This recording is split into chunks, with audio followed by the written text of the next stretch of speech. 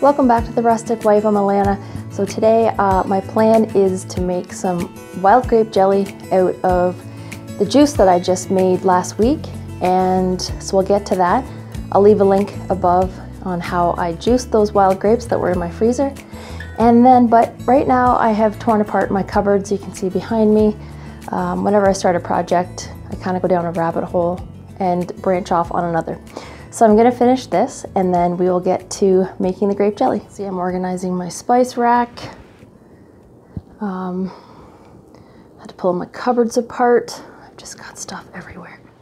All right, so I'm just about to do the jelly and it is 10 to 6. That's typical Alana fashion. I just got into cleaning and tearing apart the cupboards and the drawers, and yeah, so I just worked on all that. And then of course I'm making jelly at supper time, but it's lucky I have leftovers. So that's what we're having tonight. So I'm going to get to making this jelly and I'm going to show you how I do it. All right, here is my juice that I juiced the other day using the steam juice extractor. And I have that. Got my measuring cups and my sugar ready. I've got my stock pot that will be boiling the jelly in. I also have my canning pot ready to go, and I also have my lids ready. They've been washed and with hot soapy water and dried. So today I'm going to be using pectin, and it is the crystals and not the liquid. So the recipe actually calls for 5 cups of juice to 7 cups of sugar, but I usually do 7 cups of juice to about 5.5 cups of sugar, maybe 6. It's still a ton of sugar, but it's not as much.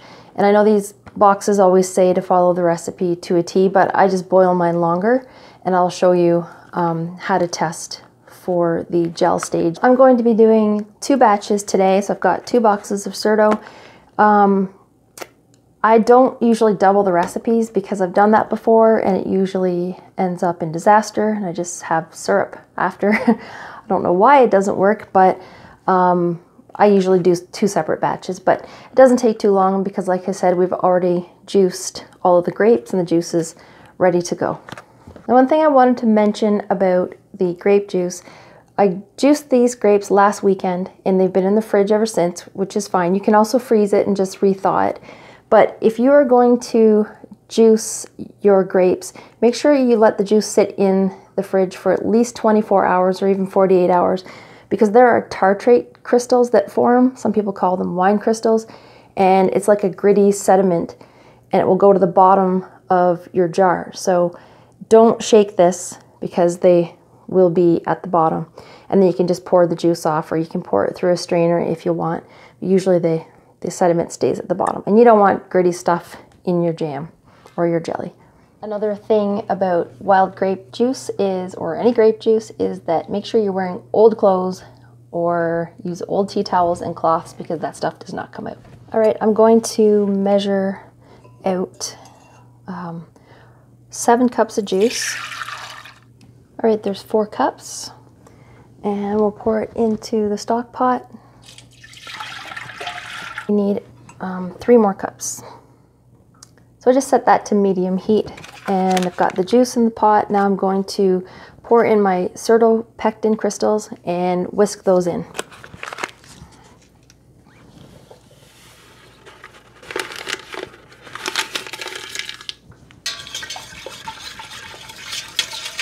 Okay, we're gonna let that come to a boil. And then once it comes to a boil, we'll let it boil for a minute, and then we will pour the sugar in all at once. I'm going to measure out 5.5 cups of sugar here, and that'll be ready to go when the juice has boiled for a minute.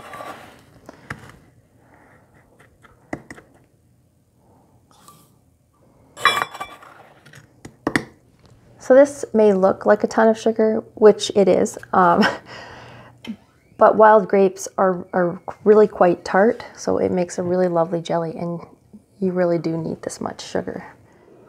All right, my juice has come to a full rolling boil, and I want to set a timer for 1 minute. I wanted to show you some of those tartrate crystals at the bottom. You can see the sediment. It's a better view. It's almost like black sand or something, and it feels like it too. So these crystals aren't harmful, but they just wouldn't be very pleasant in your jelly. My juice has been boiling for a minute, and I'm going to add the sugar all at once.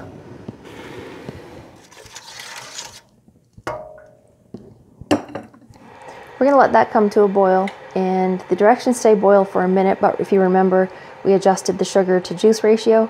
So I will let that boil until I can tell it's come to the gel stage, and I'll show you that when it gets there, and I'll bring my jars out and have them ready to fill. And these aren't my usual glasses. These are my reading glasses. I broke my other ones.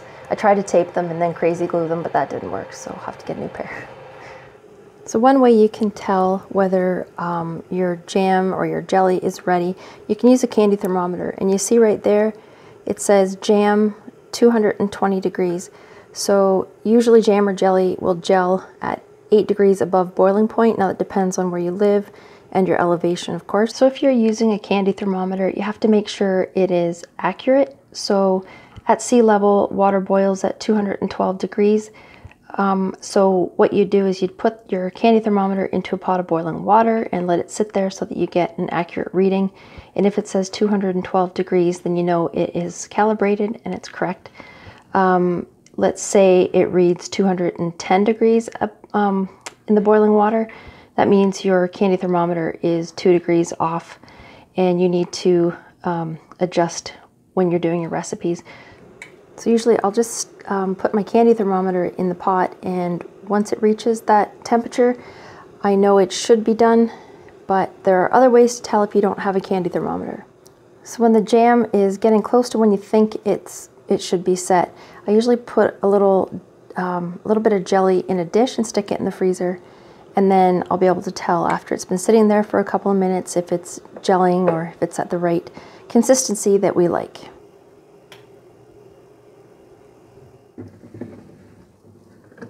Okay, we'll check this.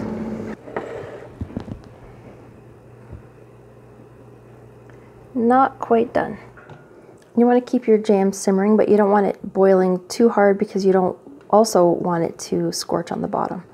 So I just kind of keep giving it a stir here, because that would be awful. All of that work to get that juice and all this sugar would be wasted if you burnt or scorched the jelly on the bottom. So you can see the jelly is boiling away nicely. It's not kind of going crazy. And I also have my stovetop turned down to number 2 because I don't want this to scorch. So another way you can tell if the gelling stage has been reached is you can dip a metal spoon into the jam or the jelly. You can see that's really light and syrupy, and it drips off pretty quickly.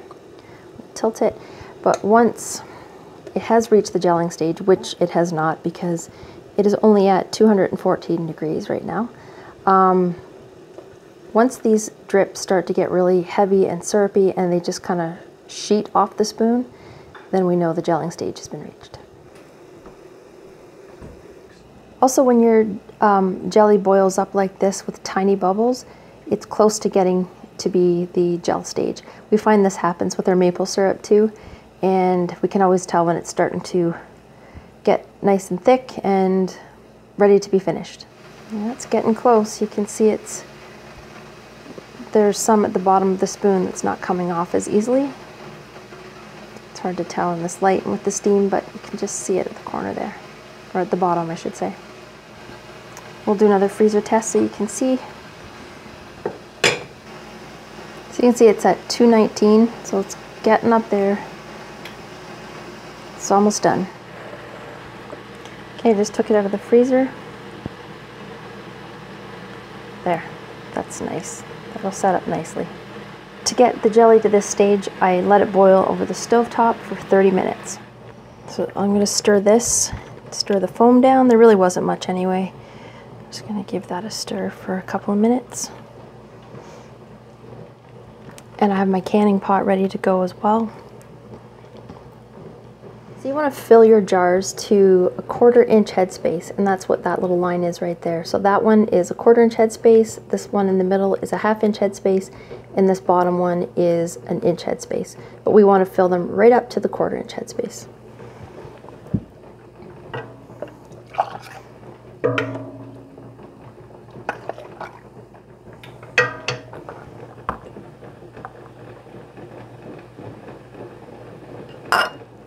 So you want to take a clean wet cloth and wipe the rim, because if there's any jelly on there, that's going to ruin your seal.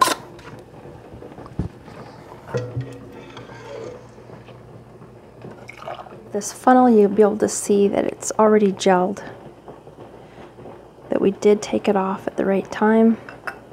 I'm going to add the filled jars into the canning pot. And these lids are on slightly tighter than finger tight. And you can see the water is an inch above the lids, so I'm going to put this back on, turn the temperature up so it comes to a full rolling boil. My timer's gone off. I'm just going to turn off that stove, and I'm just going to move that off the heat and just let that settle down for a minute. I'm just going to take the lid off, but tilt it this way so you don't get a steam burn.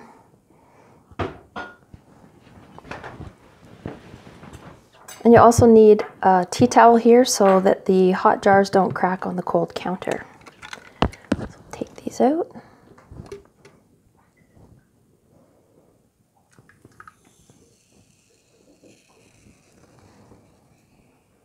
If there's water on the lid, just leave that there. You can dry it later.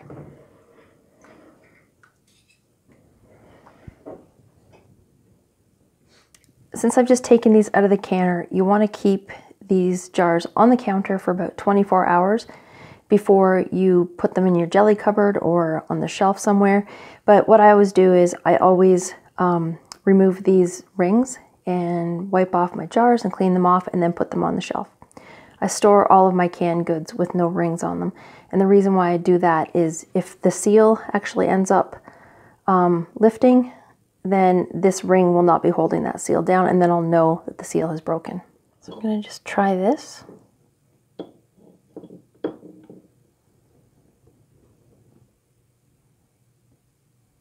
It's kind of a nice set there already. Yeah, it actually is quite a nice set. Maybe I'll try this.